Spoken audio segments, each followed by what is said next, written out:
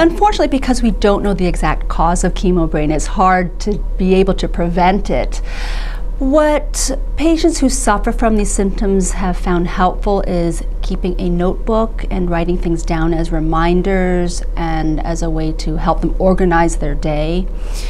What we recommend is routine exercise, staying active both physically as well as mentally, good sleep habits, and reducing stress as much as possible through relaxation techniques. Those can also be effective coping mechanisms.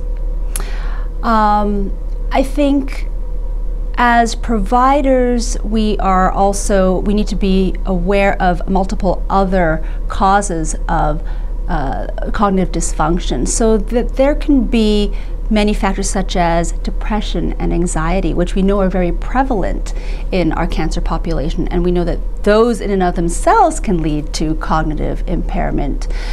Things such as fatigue, anemia, even side effects of our supportive medications can sometimes be a little bit sedating and cause cognitive dysfunction.